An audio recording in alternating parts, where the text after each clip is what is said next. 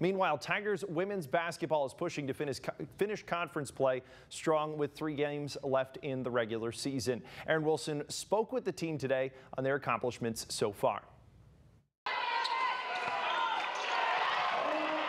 The Memphis Tigers women's basketball team has shown a night and day difference from the last few years. This season started off strong and has continued, with them being 5-7 in conference right now compared to last season's 2-11 finish in 2021. And senior Jamirah Shutes was there for it all. My first 3 years was rough.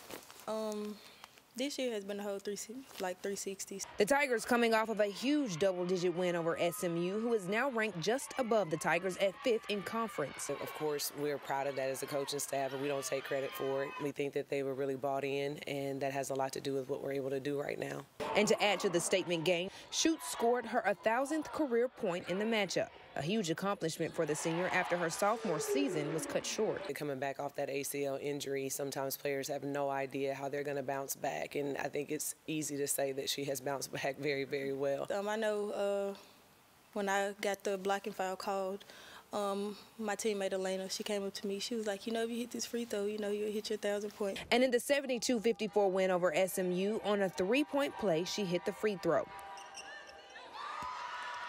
But even after accomplishing so much in one season under a new coaching staff, with 3 regular season games left, the Tigers all agree the job's not done. In the last game that we played and the last practices that we've had have been really, really solid and really good. So we're going to try to feed off of that energy and not anything that happened before it. The Tigers are set to take on Wichita State Saturday, 2 p.m. at El Marone Fieldhouse, hoping to defeat them for the 2nd time this season.